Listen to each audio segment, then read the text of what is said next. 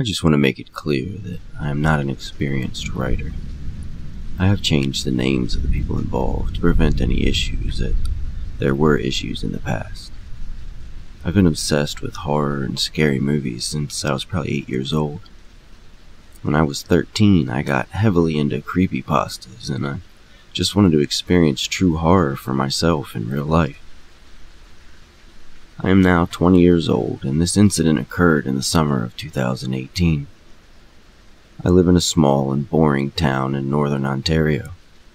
People moving here or away from here are rare occurrences, and the only thing to do is get drunk and take drugs, of which I do neither, so boredom it is. I had enough of watching videos and movies and decided to head to my local mall to pick up a Ouija board. It was springtime and the snow had just finished melting, and we were feeling adventurous. My friend, I'll call him Lenny and I split the cost of the board and then took it to his house. Later that night, we headed over to our local church and sat on the front steps and tried to contact some spirits. I know, sounds stupid, but we moved the planchette in circles, called out, etc. Nothing. We tried the board for the next few weeks in various locations and settings. Nothing. I was beginning to feel defeated and sort of stupid for actually thinking a board could be used to contact the dead. Fast forward into the summer, and I had made a few new friends through Lenny and his girlfriend at the time. We'll call her Sasha. One summer night, we were discussing the Ouija board again, and I heard from Lenny and Sasha's sister that Sasha's house may be haunted. I was skeptical at first, but Sasha went into detail on the experiences she's had in the house and her sister Tori. They both explained to me that this was all true. So, I decided that if the board would work anywhere, it would have to be there. Lenny and I asked the sisters if we could use the board in their house. They agreed, and Lenny and I were very excited to begin. We arrived at the house later that night around 9 p.m., planning to play for only a couple of hours. Little did we know this would last all night. The people present were Lenny and I, Sasha, Tori, and about 6 to 8 of Tori's friends, who were all younger than us by at least 2 or 3 years. We are all in the basement, and most, if not all of us, are gathered around the table. There are 4 or 5 of us with our hands on the planchette. And we start calling out and just moving the planchette around, and we find someone. It claims to be a child who died in a fire inside the basement we were playing in. It told us its name and age, when it died, etc. I say it because we came to later find out that we truly didn't know what we were communicating with at all. A few minutes later, the board goes dead. Nothing. We all took a break and watched some videos on our phones on how to make a board more active after discovering that we didn't have colored candles or any sacrificial lamb. We decided to continue as normal. My friend Lenny is very ballsy when it comes to this kind of stuff. He ended up calling out in the room to whatever was there. He was cursing and throwing insults towards spirits and just overall being very disrespectful and cocky. The rest of the night, we all had random encounters with entities. The simple things like I died here or there, or I was this age or that age, etc. Until we contacted something strong. I say strong because the planchette would move with velocity and smoothness across the board. The air in the room thickened and the hair on the back of my neck actually stood up. After around 10 minutes of talking to this entity, it still wouldn't tell us its name or place of origin. It mentioned that it wasn't born and that it wasn't from Earth. This is something I still think about today. Everything was going fine until Sasha screamed. She screamed with fear and pain in her voice, and her screams quickly turned into tears as she stood across the table. Across her upper thigh, there were 3 distinct and somewhat symmetrical claw marks. One of Tori's friends mentioned something about the Holy Trinity, and everyone started freaking out. Lenny and I were determined to proceed with the session because neither him nor I were satisfied in our pursuit of true fear. We got back onto the board with Tori and 2 of her friends. Shortly after this, I asked the entity to show me what hell was like. The board spelled out TORICLOSET.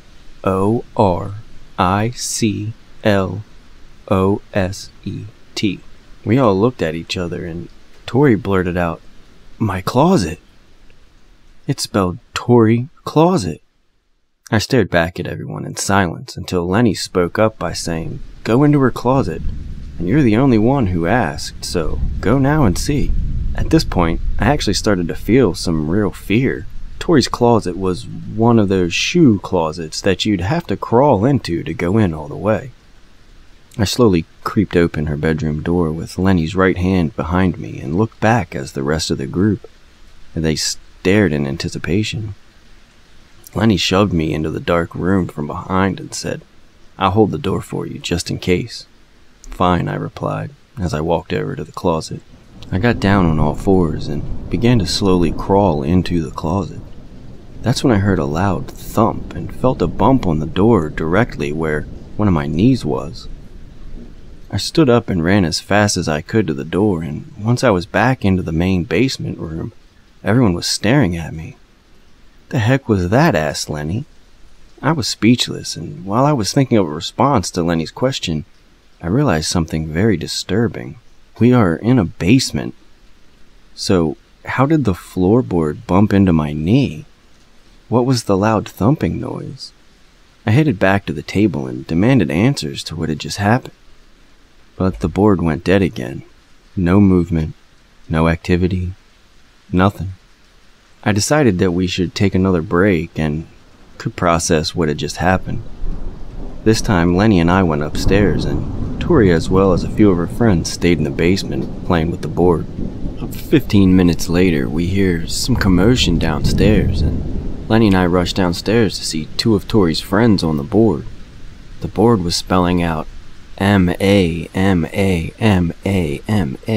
just over and over again. The whole group decided that we wanted to pursue this strange entity even further instead of just ending the session. This is where the night turns for the worse. After 5 to 10 minutes of messing around and asking questions, we finally asked the question we never should have. "Can we see you?" The entity told us that it would show itself, but only on one condition: that the two girls who were originally playing after the break went into Sasha's room with the board, and in complete darkness. Amazingly, the girls both agreed, and they went into the room and shut the door behind them. Lenny looked at me before moving over to the door and grabbing the handle and pulling the door so the girls couldn't get out. Now, this was funny at first, but in the next 5 minutes it was clear that something was deeply wrong. From outside the room, we could hear the girls telling the entity to show itself. One of the girls cries out, "We can see it!" 5 seconds after that, there's just screaming, crying, and one of the girls is calling out to the other one with concern and fear in her voice. Sasha yells out, "Lenny, open the damn door!" And when he does, one of the girls actually falls out. We all pile into the room and see the other girl laying on the bed. We shake her, and she wakes up looking very tired for some reason, like she actually had been sleeping. 5 minutes after that, I'm getting ready to drive Sasha and Lenny to his place for the night and head home. The girl from the room was complaining of a headache and was laying on the couch upstairs. On the way to Lenny's house, he asks me to stop at the store so he can get some snacks and drinks, and I agreed to stop along the way. Lenny walks into the store and Sasha stays back in the seat of the car.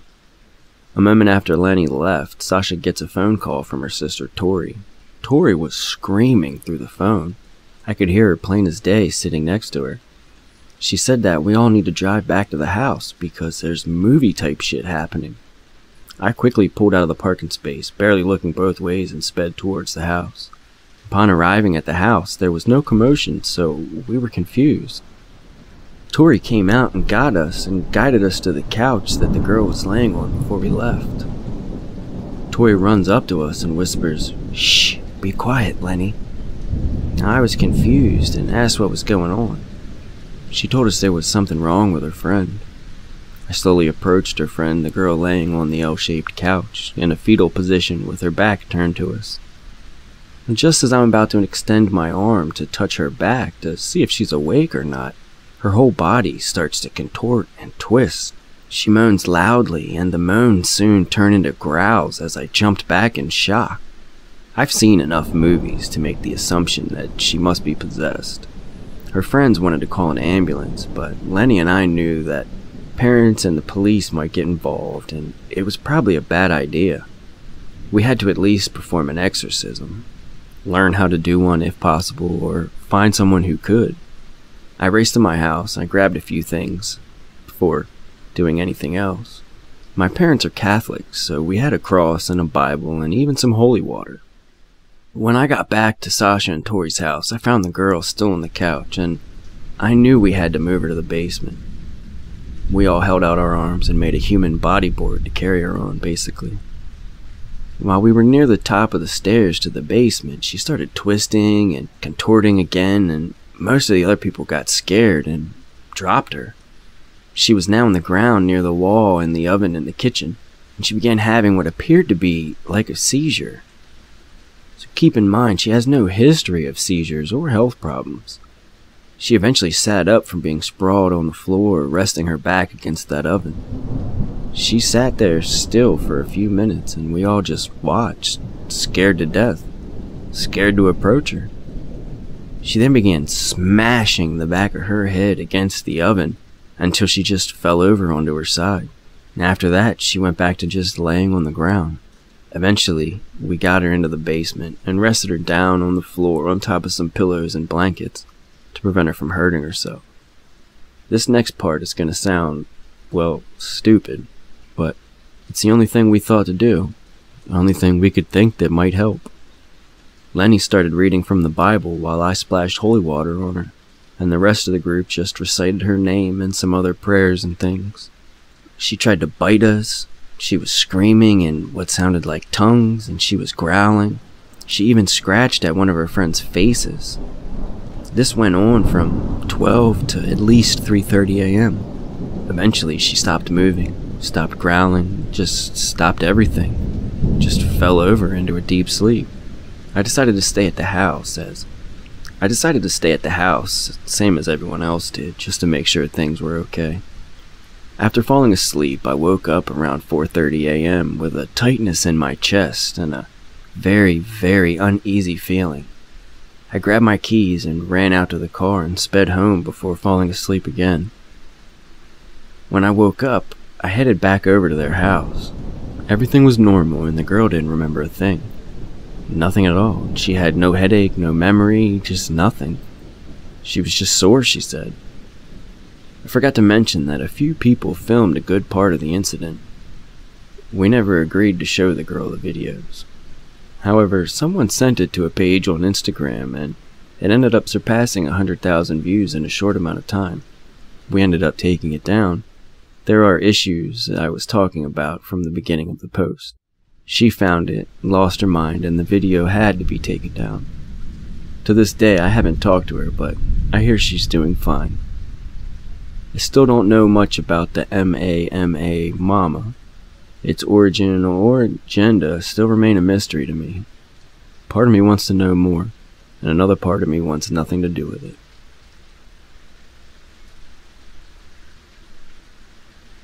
I've tried to tell this story before, but always just deleted it.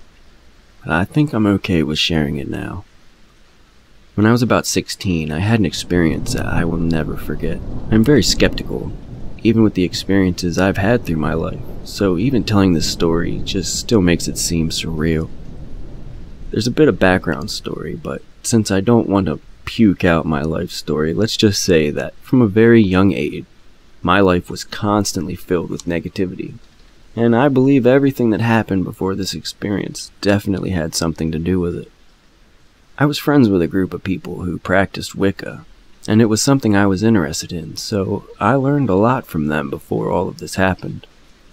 It is a beautiful craft, and so open and welcoming. They were much more experienced, as they had a few years of practicing before I even knew what it was. But anyway, on Halloween, or Samhain, we wanted to pay our respects to those who had passed, and so we decided to cast a circle in our local cemetery. The circle was cast by an angel statue that had been built for the children buried in the cemetery. Now, normally the door to the circle is closed, but we left it open to invite any spirits to the offerings, which were food and drink. My friend Kate went off on her own to speak with someone who had just died a month before. My other friend Meg and I stayed back in the circle, both silent as we did our own thing. I was upset and already at a vulnerable point in my life, as I was dealing with depression from the death of my father, who committed suicide when I was 6, and I wanted some peace. I wanted to hear from him and understand how he could leave his family like that, how he could leave me like that. I opened the door even wider. It felt like a rush of wind came into the circle and all but knocked Meg over on her butt, basically landing on her black mirror. A black mirror is used for scrying in Wicca. It was in her pocket. She broke it, and that means bad luck. She was very spooked by this, but I didn't experience anything. It was completely quiet. She told me to go get Kate, so I stood up and told her to come back to the circle. She was very reluctant, but came back with me. We were all in the circle. Meg told Kate what happened, so we started picking up the food and other things in the middle of the circle so we could officially close it. I can't explain to you what it feels like, but the best way to describe it is like something is invading your space. It's uncomfortable, and it's almost like it's trying to shove you out of the way to make room for itself. It literally felt like two different people, and the invader was trying to gain control. Meg noticed I looked different and asked if I was okay. I didn't answer. And then I crouched down on the ground, my nails digging in the dirt, and I was swaying back and forth. Before I knew it, I had turned away from them, threw back my head, and I let out a piercing, high-pitched scream that lasted for about 30 seconds. After the scream slowly died off, I started shaking and turned to them. I remember saying, "Something's wrong," and then they grabbed me by the arms to keep me still and started saying a Wiccan prayer. I tried saying it with them at first, but I literally growled. Before I could finish the sentence, I had no control. I felt hatred and anger, but I kept on trying, and eventually I could say it, and I began to feel like a weight had been lifted off me. We closed the circle, went home, and that was that. We didn't talk about it. I laid in bed thinking I would never be in a vulnerable state like that again, that I could be strong. I imagined a white shield surrounding my house and myself. I started working more with energy and stepped away from any type of religion, focusing more on the spiritual, not because I didn't like Wicca, but I knew things had to change. I never told my mom or any of my friends. It was just the two of them and me. Was it demon? Who knows? Some people think demons are only things that can possess, but when a spirit has enough energy, there's a whole lot more they can do. So, it was nothing extravagant, no speaking in tongues or throwing people twice my size across a room. Just something that ended quickly, but changed my life and my perspective forever. I actually did go back to the cemetery the next year with Kate, but nothing happened. We were in my basement hanging out. There were 3 people in the room. For your sake, I'll just use the names Jake for me, Caleb, and Lucas. Both of these idiots decide that they're going to look up how to summon a succubus. I told him I'd rather him do that at his own house, and that I had enough things to worry about. He took it as a joke, apparently, and muttered some words as he was reading it. Then decided to say out loud, "Probably isn't a good idea to say this out loud until I understand what it is I'm summoning." But then, like an idiot, goes on to say, "Oh look, this demon looks creepy," and then he mutters some more words, chanting phrases, and without ever showing the picture of said demon. Within seconds, my jukebox turned itself on and selected a disc. We all got quiet waiting for it to drop, and the CD started playing. I started to get up and move towards it as I felt something wrong was taking place. To this day, I don't know what CD it picked or what song it started out with, but the words were, Protect your life, protect your soul. By now I was already turning it off, and I'd shouted, I do not allow you in my home, or anyone inside. I demand you leave immediately and never return. You are not welcome here. Now, I don't believe it was useful, as things did start to then fly across my bedroom at speeds requiring them to be thrown with enough force that made them bounce, or heavy fans that were angled, adjustably falling forward when they were leaning backward. Things just didn't make sense with how much force they were being thrown with. I even had a glass piece completely shatter, like basically exploded, while sitting still with no one touching it or even remotely close to it. By now, Lucas was curious and told that other idiot to keep going. I immediately snatched the phone and threw it, and said, if you pick that up and read anything off of it again, I'm gonna kick your ass. Get out of my house. And that's basically what happened. We didn't acknowledge it, and I made him leave. To this day we still talk about it, but I keep it short when I'm around them, with remarks of, ah yes, the thing we do not speak of, or, oh, I remember when that didn't happen, which really seems to bother him.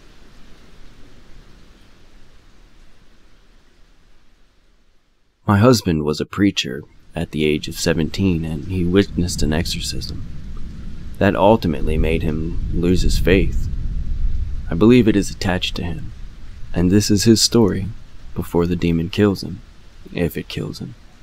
Like I said, he used to preach and was involved in an exorcism that involved a young woman.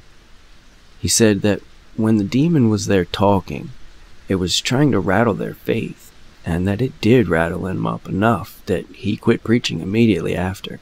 He said it told him of when he was going to die, and ended up trying to kill the woman as it was expelled from her body. He said she was tied to a bed with paramedics present and almost died right there. I fear that it saw him get shaken by it, and may have attached to him or brought something else to cloud him over.